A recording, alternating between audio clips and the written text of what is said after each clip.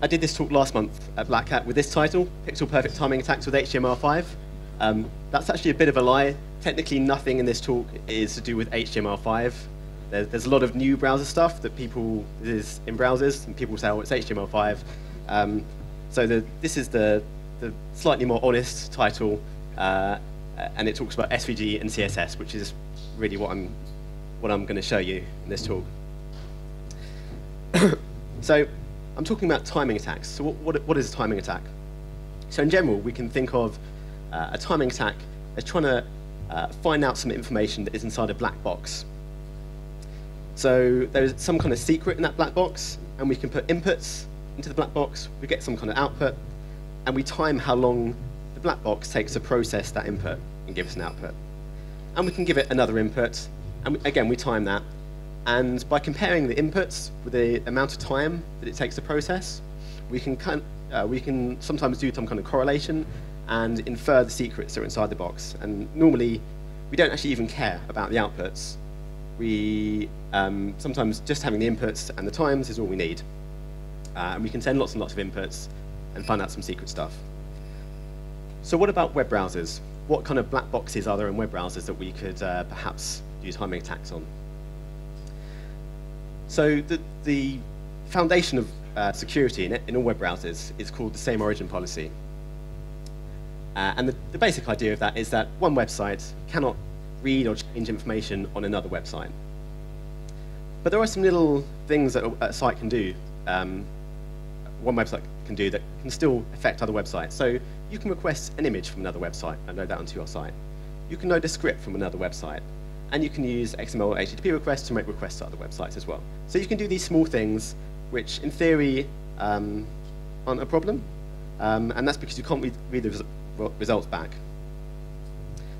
Now, the things I'm going to be looking at today are these. So again, these are kind of black boxes in web browsers. So when you have a link on a web page, the browser will color the link differently if you visited it than if you haven't visited it. But again, the browser can't read that back.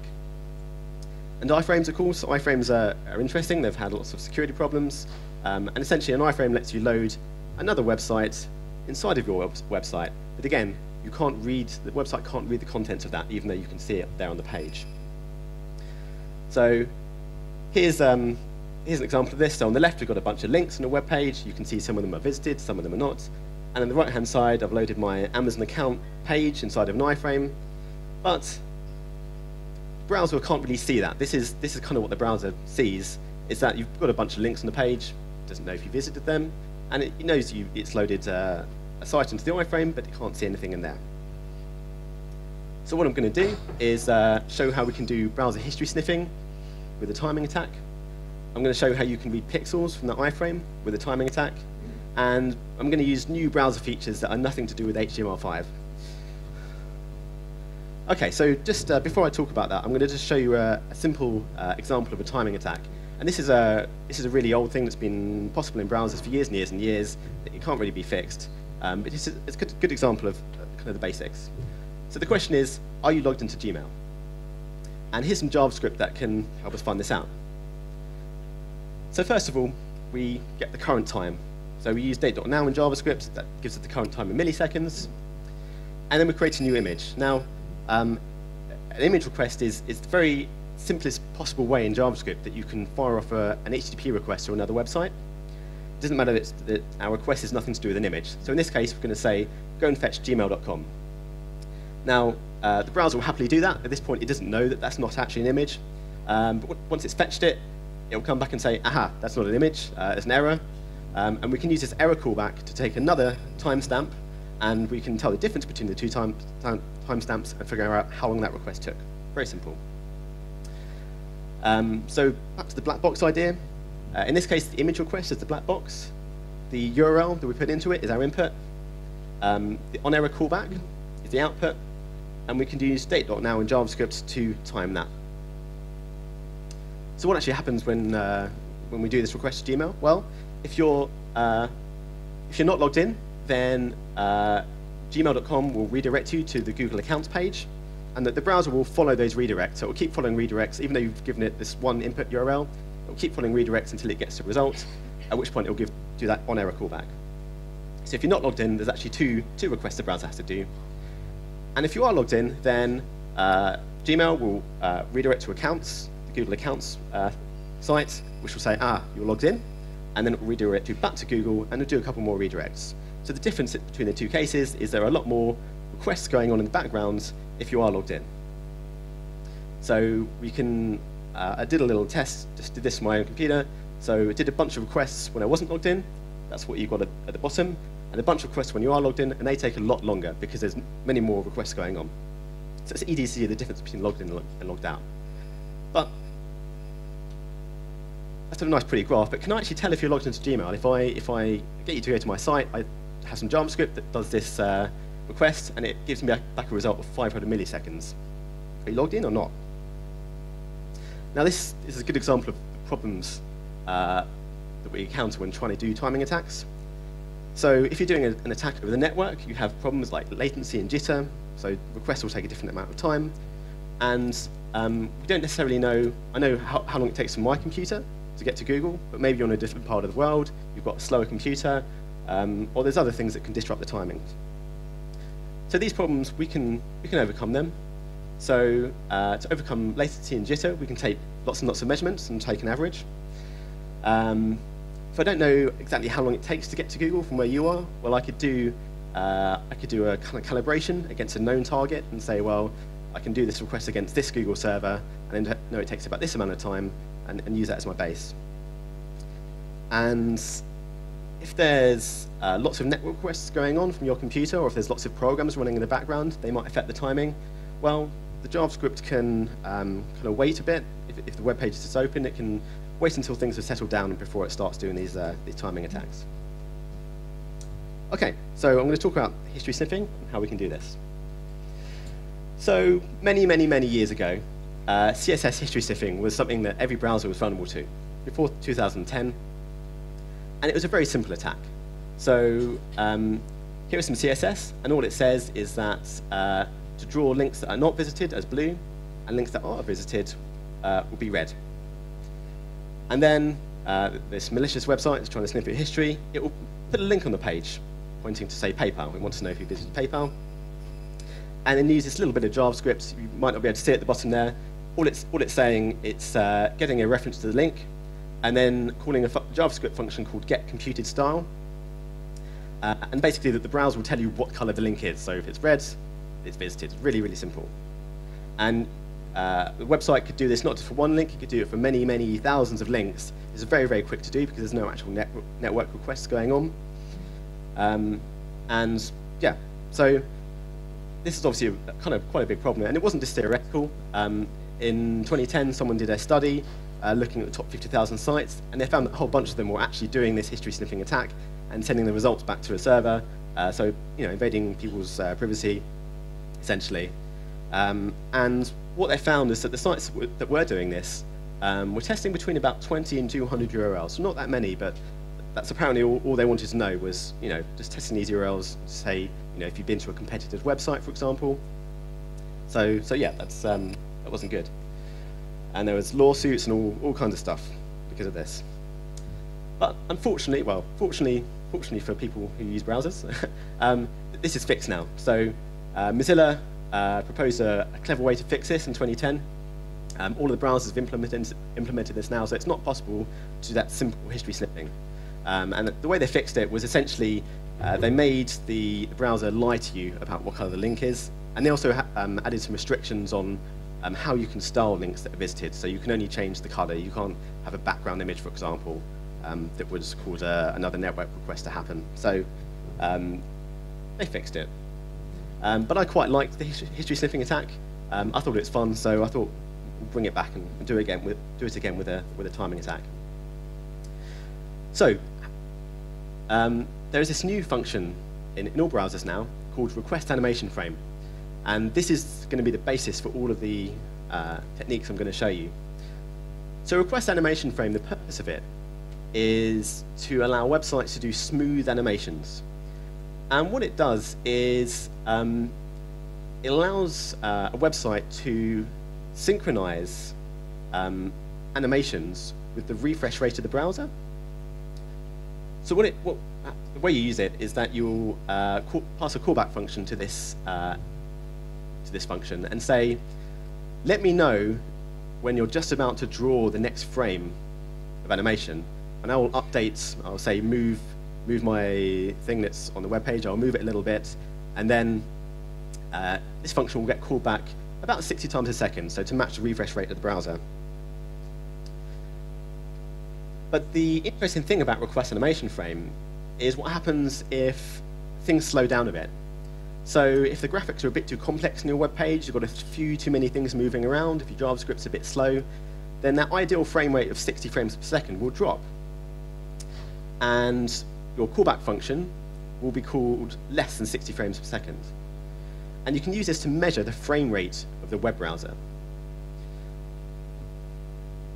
So we know, using this function, how long each frame takes to draw. And we can use this potentially to do timing attacks. So I'm going to show you a little video here. And this is a video of something that you do every day.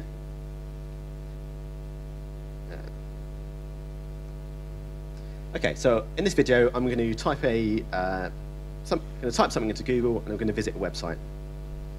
So if I play this, so I'm searching for HTML5, and I click on a Wikipedia link. So nothing particularly interesting going on there, you might think. But let's slow this down a little bit. Let's slow it down and see what happened there. Let's see what happened when the search results come up. So I'm going to go through frame by frame. OK, so the search results have popped up there. And if you have a look, again, people at the back might not be able to see, but the top link on the page is a link to Wikipedia, HTML5. And currently that link is blue. And if I go a few frames forward, it's now changed to purple. So that link was visited. And what the browser did was, first of all, it drew the link as not visited. It drew it as blue. And then a few frames later, it repainted it. Now, why is that interesting? You might be wondering. Well, so let's go through that again. So we break it down frame by frame. So what happens when you load a web page? So the page starts loading. So the page is blank to start with. And then the browser finds out that it needs to draw a link on the web page. So let's say it's a link to Google. So at the point it knows it had to put this link on the page, the browser will do a request to its history database to basically say, has the user visited this page before? But instead of waiting for that result to come back, the browser wants to be nice and quick. So it actually will go ahead and draw that link anyway, while this request to the database is going on in the background. So it waits for this request to come back, so it draws a frame, another frame, and then the result comes back and says, yes, you have visited Google before. So it repaints the link as purple. So in this case, although we're kind of thinking of it in terms of frames, the browser only actually had to paint something on the screen twice. So it had to paint the original link, and then it did nothing for a couple of frames, and then it repainted it as visited. So what about if the link wasn't visited? Well, again, we go back. So it's fired off this request to the history database, and the result comes back and says, you've not visited Google? Well, it doesn't have to do anything then. It doesn't have to repaint anything. So in that case, there was only one paint event happened when it drew the original link. So this is quite interesting, because if we could detect when those repaints happen, we could tell if a link is visited. But unfortunately, request animation frame doesn't actually tell us about repaints. All it tells us about is the amount of time each frame takes to happen. So it would tell us each of those frames took, say, 16 milliseconds. But if we could slow down the paint event, if we could slow down the amount of time it takes to paint that link, then perhaps we could detect it. So here's something, again, which is not HTML5. This is CSS. It's been in CSS for years and years and years. But you can use text shadow in CSS to add a nice fancy drop shadow to your text. But text shadow is quite slow to draw, and you can actually control how slow it is by making the shadow much more blurrier, or you can add multiple shadows. And basically, this is quite slow in most web browsers. So here's the original case where, like I showed you in the video, everything's going nice and quickly. Every frame takes 16 milliseconds to draw because it's just drawing text on the screen. So it draws the original link, it repaints it. It's all nice and quick. If we use request animation frame, it would give us 16 milliseconds between each frame, which doesn't tell us anything.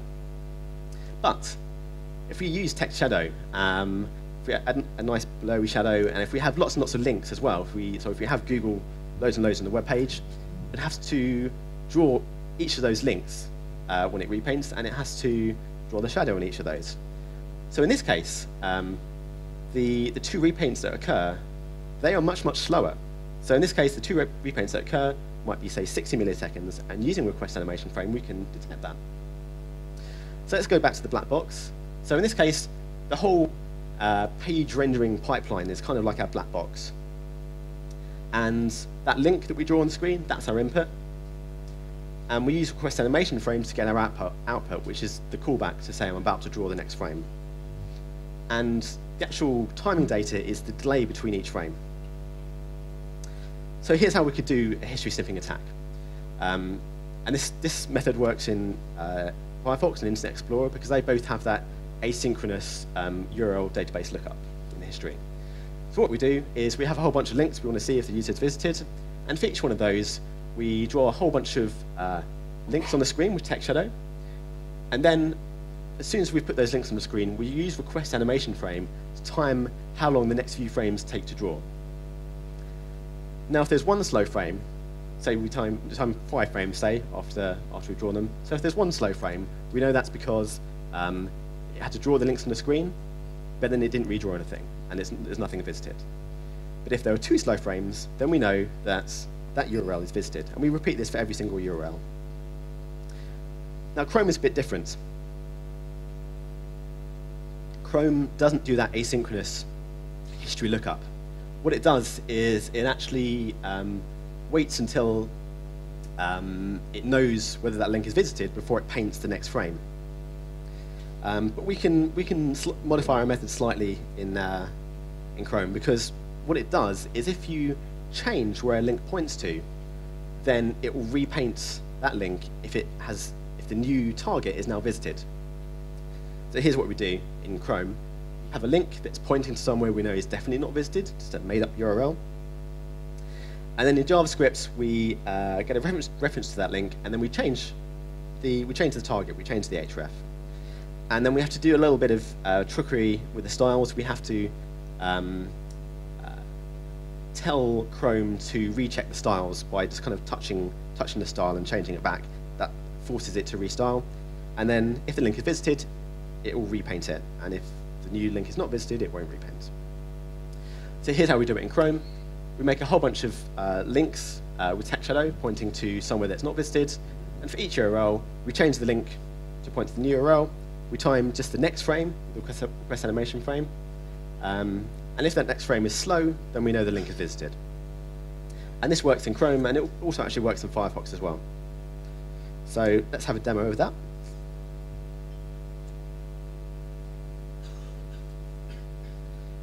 So this is an Internet Explorer. OK, so what's going on here? All of this is completely visible to you at the moment, but it wouldn't need to be visible at all. We could hide those links. So on the left-hand side, we have a whole bunch of links which have text shadow. And what this page is doing is cycling through all of those links on the right-hand side and changing the links with the shadow on the left to point to each of those URLs. And each time it changes the URL, it times the next few frames, the next 5 frames, with the request animation frame. And you can see this on the right-hand side. Say the Google at the top there. So it changes the link to Google, and the first frame takes 77 milliseconds to draw. The next frame takes 0 milliseconds because it's trying to catch up with being 60 frames per second. And the next frame after that takes 66 milliseconds or so. So that is visited. If you look at Facebook above that, well, only the first frame is slow in that case, so it knows it's not visited. So it's the links that have the green tick box on the left, it knows that they're visited. And as you can see, this is fairly quick to do. So I'll show you an example in Chrome as well. So this demo is a little bit more advanced. So at the start I talked about calibration. So depending on the speed of your computer, the text shadows will take a different amount of time to draw. So if your computer is too fast, then perhaps we won't be able to detect the timing. So we need to have bigger text shadow. So what this demo actually does is it starts off with a small text shadow and it calibrates. So it finds a text shadow that is large enough to slow down the painting. So you can see here it's calibrating. So it's doing a bigger and bigger text shadow. And there you go. So in Chrome, instead of having to time 5 frames, it only has to time the 1 frame because the database lookup isn't asynchronous. So again, in Chrome, it's pretty much the same, but a little bit quicker. So yeah, to summarize, we've got 2 similar methods, and across those 3 browsers, the history sniffing works. So you've got the asynchronous lookup, or you can change the target of the link, but we can do history sniffing in pretty much every browser. So yes, I talked about the calibration. If you wanted to do this for real, like I said, you wouldn't have to have any of this stuff visible. We can use CSS to make those links really, really small, but it will still take the same amount of time to paint them. And as for how fast we can make it go, well, the demo I showed you in Chrome, that's testing about 16 URLs per second. I came up with a slightly different method that works in IE that kind of tests URLs in parallel. It's in the white paper, but I've not got time to talk about it now. Basically, we can get up to about 60 URLs per second, which is plenty of time. It's plenty quick enough to do the same kind of attacks that were happening in the wild back in 2010. So you could do this in a few seconds in the real world. Okay, so that was the first part of my talk. That's history sniffing. So now I'm going to talk about reading pixels from iframes. So SVG is a format that's supported by all browsers now, and it's definitely not part of HTML5 again. And SVG lets us draw graphics, vector graphics in the web browser. And one interesting fact is that HTML5 allows you to mix HTML elements and SVG elements in the same document. And you'll see why that's interesting shortly. So this is SVG, so there's paths and lines and stuff like that. All very simple. But what I'm looking at today is SVG filters. So SVG filters let you do fancy effects. So they let you take the very simple line drawings from SVG and apply these fancy filters to do kind of visual effects. So SVG filters are 16 very basic filters that you can use and tweak the parameters. So it's things like blurring, displacement maps, you can do convolution, you can change the colors. And using these basic operations, you can combine them inside of a single filter to do very fancy effects. So you can do bump mapping, you can do drop shadows, all kinds of things. So SVG filters, they alter the appearance of the SVG, but it's a visual thing only. The JavaScript, on the web page, can't really tell what the result looks like. So it can't see those pixels, it can't see the result. But the interesting thing is that in Chrome and in Firefox, we can apply SVG filters, not just to SVG elements, we can apply SVG filters to any HTML element we want. So this got me thinking, if I can apply, well, SVG filters are very complex. So they're very complex number crunching algorithms. And if we can apply an SVG filter to, say, an iframe or a link, perhaps we could find a filter that takes a different amount of time to run depending on what input we give it, depending on what element we apply it to. So here's an example. We have one element and another element. We apply the same SVG filter to both of them. We time how long they take, and then perhaps if the times are different, that would tell us something about those elements. So when I was thinking about this, I had a look in Firefox, and I found this filter called FE morphology. So the details aren't too relevant, but the FE morphology basically is used to make lines thicker or thinner. And it takes a parameter called radius, which controls how thick or thin to make a line. So at the bottom you can see, if you make it thicker, it's called dilation. If you make lines thinner, it's called erosion. And very briefly, this is how FE morphology works. So the size of the radius parameter you give it, defines the size of this box. So that orange box you see there. And the filter has to pass that box over every single pixel of the input image. And what it does is, for each pixel it puts this box around, it finds the lightest or the darkest pixel within that region, within that filter box, and it sets the value of that pixel to be the same as the value of the lightest or the darkest pixel there. So if it's erosion, it will be the darkest pixel. If it's dilation, it will be the lightest pixel. So it's quite a slow algorithm, and this is got a little fancy animation here to show you. So ready? Okay, so what it's doing is it's passing that box over every single pixel of the image, and as it goes, it's making the lines thicker. Now, this is quite slow because in the kind of the naive way of doing it, you have to do a lot of comparisons. So you'd have to take, for the size of the image was width times height, you'd have to do width times height times Rx times Ry, which is the radius of the box. You'd have to do that number of comparisons, which is quite slow. But Firefox has this optimization. So this is the Firefox source code from kind of an older version of Firefox. And again, the details aren't too important, but the main thing here is that highlighted bit of code. There are 3 nested for loops there. And the outer 2 are looping through that filter box, and it has to do this for every single pixel of the input image. But there's this optimization.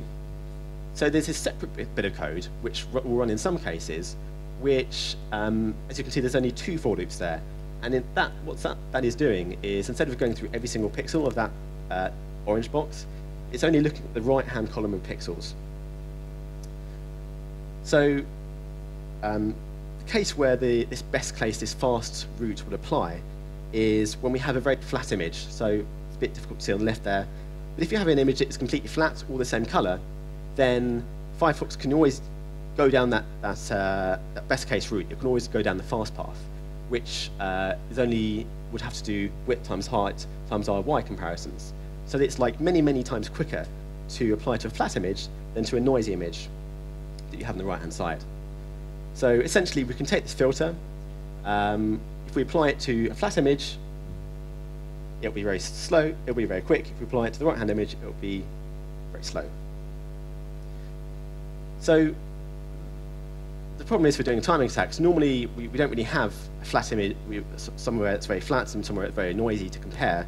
What we really want to do is tell the difference between, say, black pixels and white pixels. So here's how we can do this. We can use a few more SVG filters to help us. So the first thing we can do is we take our input images, and then we take an image of noise. And we can use SVG filters to multiply those 2 images together. So we take our input image, we multiply it by noise, and the output we get is either a black image or a noisy image, because in the black image, every value is 0, so 0 times anything is 0. In the bottom image, all the values are 1, so 1 times anything is 1. So we have so again, we have a black image and a noise image, which is what we want to be able to do this timing attack. So then we apply our FE morphology, and we time how long it takes. So could we use this technique to actually read pixels from iframes? How could we do this? So here's what we do. We have our iframe on a web page, and we crop it down to a single pixel. So just 1 pixel, say, from the top left-hand side of the iframe. And then we can use CSS to enlarge the pixel many, many times. And then we apply this timing SVG filter and time how long the next frame takes to draw using a request animation frame. And then we can move on to the next pixel, and we can repeat that for the entire iframe, timing how long each pixel takes to draw, essentially. So going back to the black box again, we have black box, which is our SVG filter. We have a bunch of inputs, which are either black or white pixels. And then we, again, use request animation frames to time how long these takes. And that's our attack. So let me just show you a quick example of how SVG filters work. So here we've got an iframe with a website loaded in it, and we can apply just a random SVG filter here, and you can see that although it looks different, we can still interact with the site down here. So the site's kind of still live, but it's got this visual effect applied. So I was talking about white pixels and black pixels. Now, on this website, yeah, there's some black pixels and white pixels, but not every website is just black and white. Perhaps it's got colors in. So we want black pixels and white pixels. Well, again, SVG filters can help us here. So we can make a threshold filter using SVG. So, and we can adjust how, at what level the pixel becomes black or white. So this kind of shows how we get our input for our timing filter. There.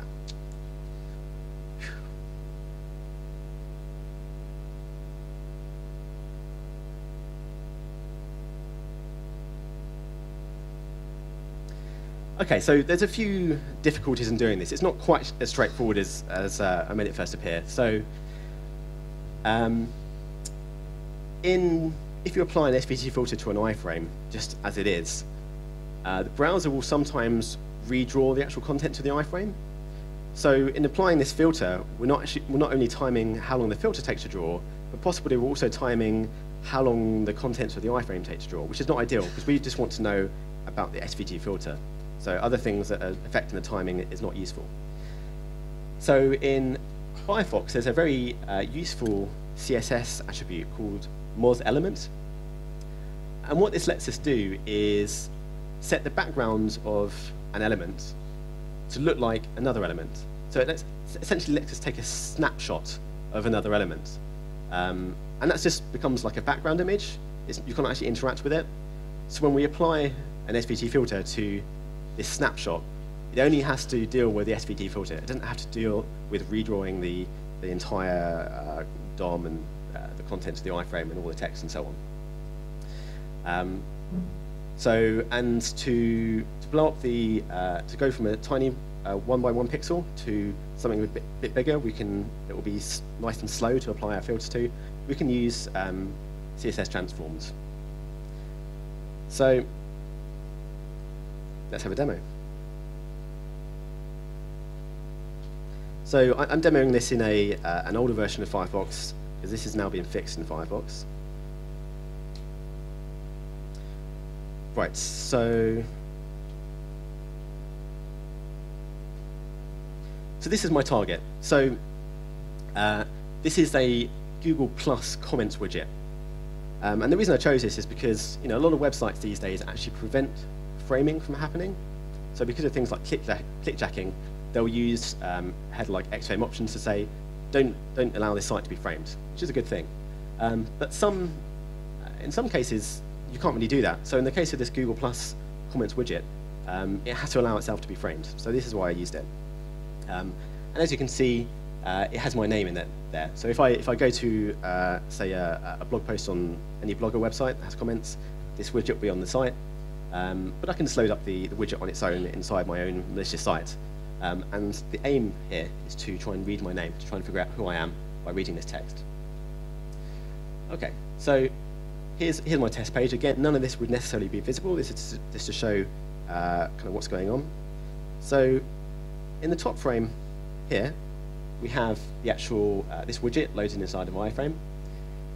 This one down here, we have this is using that Firefox attribute called mos_element. So this is like a snapshot of the iframe, kind of zoomed in a bit so you can see the pixels.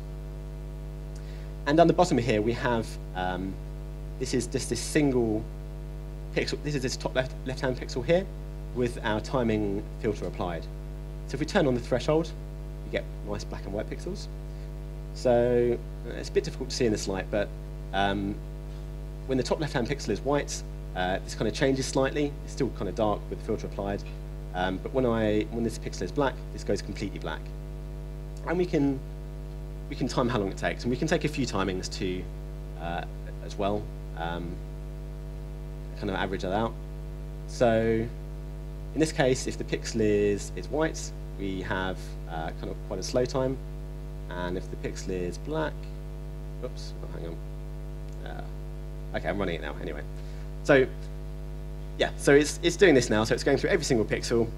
It's timing how long it takes to apply the filter to that pixel. And it's building up an image on a canvas here of in this case, of my name. So as you can see, it's pretty quick. There we go.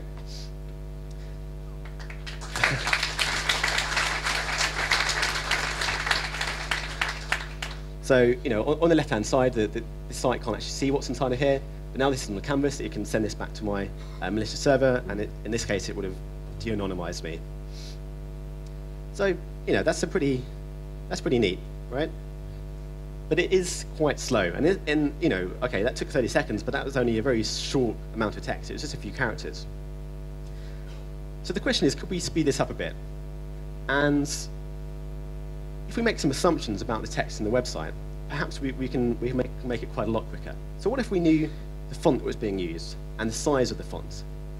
And also, what if it was a fixed width font, so the space between each character was the same?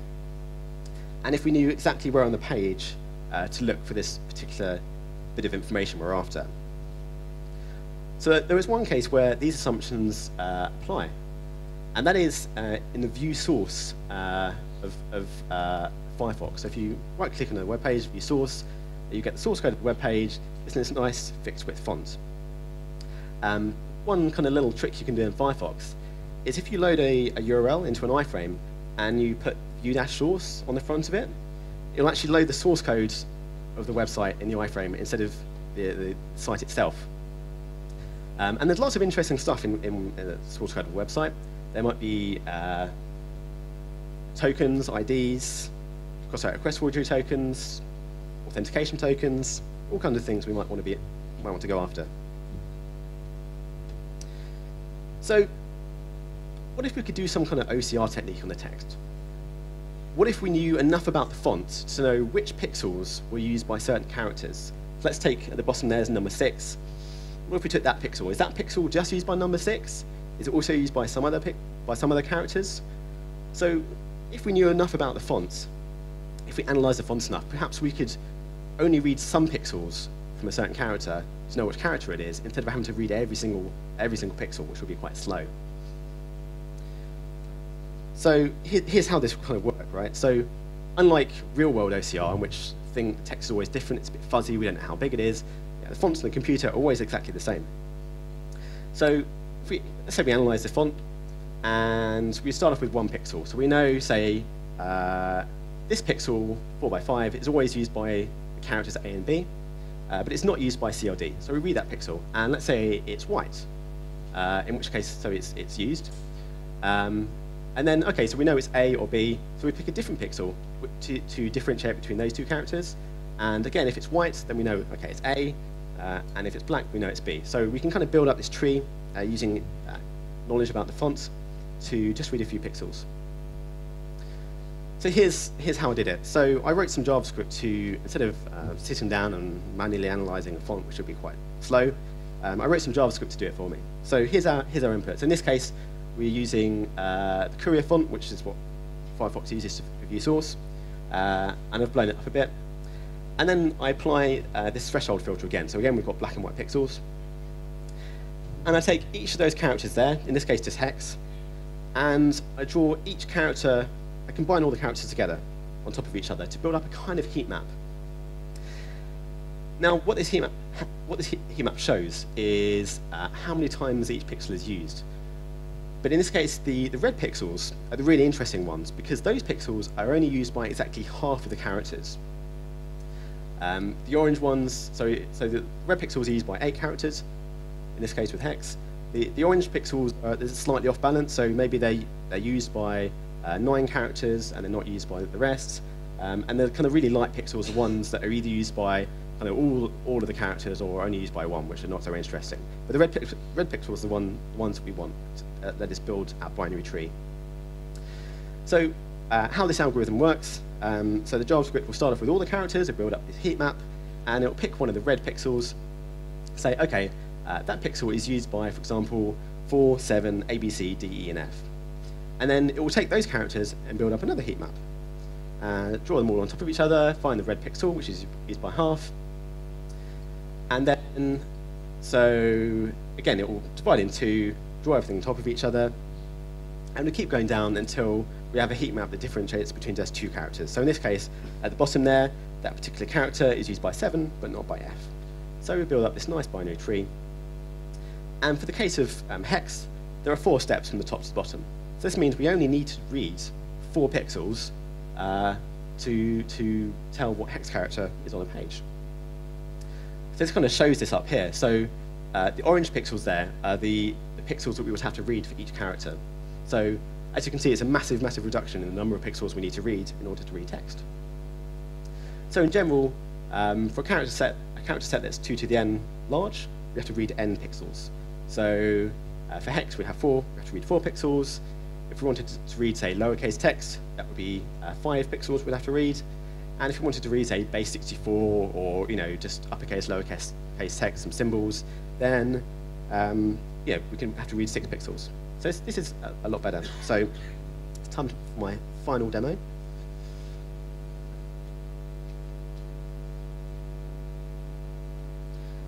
So what I'm going after in this case is again, the Google Plus widget is quite interesting. So the Google Plus widget has your entire Google Plus profile in the source code in kind of JSON format. So all that private stuff that's in your Google profile, like stuff like your phone number that you might not make visible to anyone, all that is inside the source code of that comments widget, which is quite interesting. So there's email addresses, telephone numbers, it's kind of interesting, an interesting target. So again, we're very much similar to the previous demo. At the top here, this is the output of that JavaScript algorithm that analyzed the fonts. This is the kind of the raw data of that binary tree. And yeah, here's the source code. And it's going to go after 3 pieces of information. It's going to go after my Google Plus ID, which will uniquely identify me. And it's going to try and pull out 2 telephone numbers. So fingers crossed this will work. So it's calibrated. So we're actually reading my Google ID.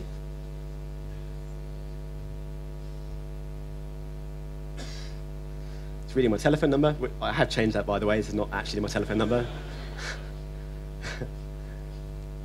And there's a mobile phone number. So this is much, much quicker than before.